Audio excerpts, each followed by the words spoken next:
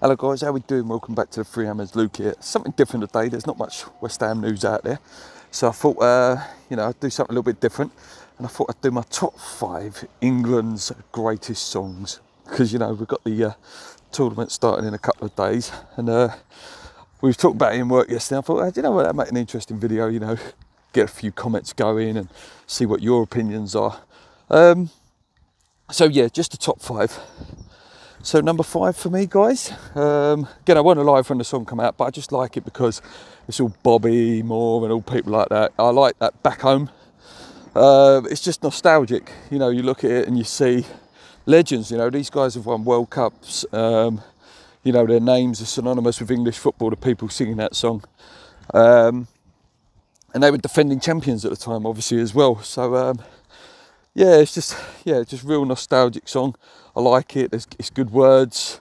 Back home, they were thinking about us when we were far away. So that's my number 5. Number 4, bit of an unusual one, but again, I like the words. It was basically a re-release of an old song.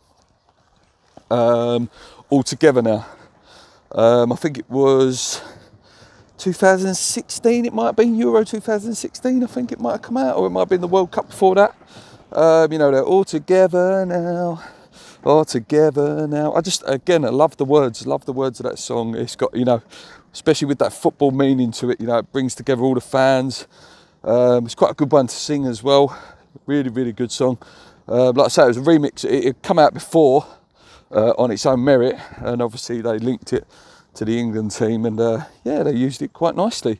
The first couple, just a few little words on, coming.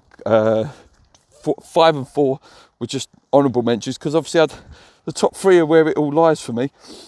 In number 3, funnily enough, I'm using this song at the minute in my PE, because we've got to do like a dance to represent like the United Kingdom and stuff. And the first song my kids walk out to is Vindaloo. So that Vindaloo is my number 3. There you go, give it away. It's just a brilliant song. It's just, it sums up English fans abroad. Just proper leery geezers having a laugh, but it's all for fun at the end of the day, which is brilliant. Obviously it's Fat Les parodying the famous song Bittersweet Symphony, which is a great song by itself. It's just a brilliant song, Can I introduce you please to a lump of cheddar cheese? Which one? Burr one, thick one, curl one. It's a brilliant song. Another great song to sing as well. It's got a crowd in there with the England in it. Absolutely love that song. Love that song. Number 2 for me is New Order. World in Motion. John Barnes rap. What a song. What a tune. What a tune on its own, let alone an England song. It's just a great song on its own. That legendary rap from John Barnes is, gone down in history. It's just a brilliant song. Great World Cup that year as well, 1990. Obviously England got to the semi-finals. I love that song. Great music, great lyrics again.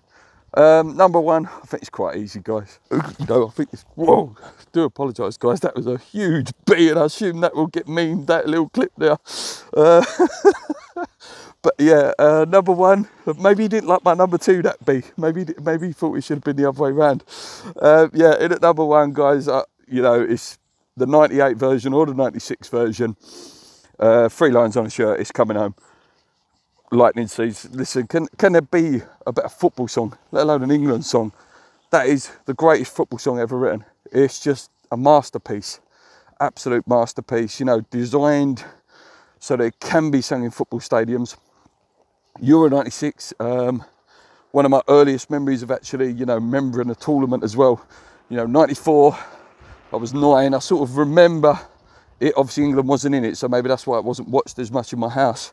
But 96, everyone was singing that as a kid in school. And then 98 again, when they re-released it with, even, I think, slightly better words. I actually prefer the 98 version to the 96 version. It's just a fantastic song. It's a brilliant song. Great video as well, great music video. And I think it's a song, it's proved how good it is. It's still synonymous till today. last World Cup, obviously, when all those memes were going around, going, it's coming home and all that, you know, and they've already started again for this one, the Euros. So, you know, I'd love it to get re-released again at some point, maybe 2026, you know, when it's, what would it be? The song will be nearly 40 years old then, which is absolutely craziness, you know, to think that that song's nearly 40 years old. Sorry, 30 years old it'd be, wouldn't it? Yeah, it'd be 30 years old. That would be amazing. That would be amazing. But yeah, that's my top 5. I hope you enjoyed the little cameo from the B there. I was going to stop the camera. I was thinking, oh, should I stop it and just restart it? But I thought, do you know what? Let's give you guys a laugh in the morning. Yeah, but like I say, West Ham news very light at the minute. So there weren't much to talk about. Listen, once West Ham news does come out, I'll make videos for you as and when it comes up. Like I say, give me your top 5 England songs or top 5 football songs. You know, your top 5 football songs that you hear over West Ham might be another video we can talk about. You know, I love the old twist and shout and all that. So let me know, guys. Until next time, come in your minds, keep believing. Let's go.